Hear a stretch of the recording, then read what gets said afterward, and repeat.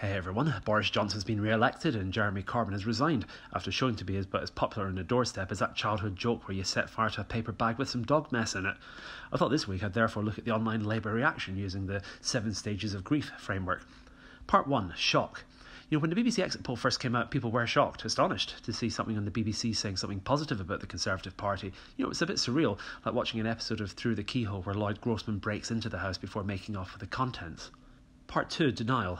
The denial part is where Corbyn supporters saw the results and assumed that there must be several hundred Labour constituencies left to declare, even several days after all the counts are long done. But even putting Diane Abbott in charge of the recounts wouldn't have helped, because the real denial's been going on for the past 4 years or so, denying that Corbyn's unpopular outside of London, denying that Brexit's happening, denying the time of day to anyone that disagrees.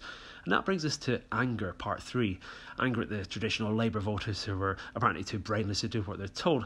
The internet's a pretty dark place. Just look at the anonymous comments underneath news stories about Prince Andrew, many of which are darker and more evil than the crimes being alleged to. But the worst anger, of course, is reserved for the idiot, stupid, racist, bigoted, simple-minded scum that refused to vote for their local candidate, who'd had to cancel a wine tasting and travel all the way from Highgate to visit them in, quote, their constituency. Part 4, bargaining.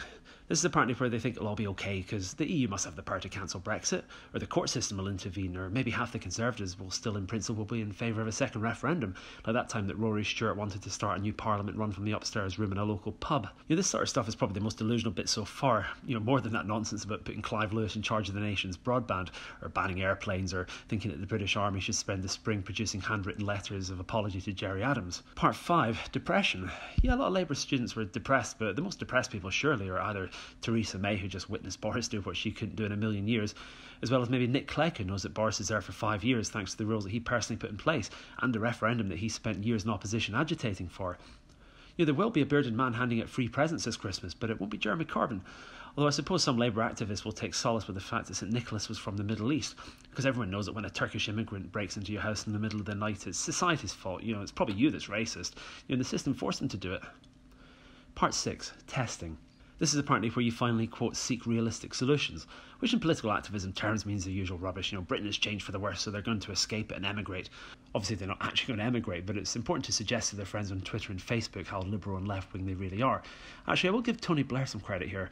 Between the mid-Atlantic accent, the 5-star hotels in Davos, and a tan that makes him resemble the Kruppernall man, he has at least made a decent go of staying away from the country and the scene of his crimes. The final part, part 7, acceptance. This hasn't happened quite yet, and it won't for quite some time. The party isn't there yet, and until a new leader takes control and does a full-scale review of what happened, it won't. As a shortcut guide, though, here's 3 important questions to ask any Labour leadership candidates. 1. Was Bin Laden a goodie or a baddie? 2. Do you think that Mossad controls the editorial decisions on The One Show? And 3. Do you know how to eat a bacon sandwich? Anyway, see you next week. If you like these, please subscribe. Bye.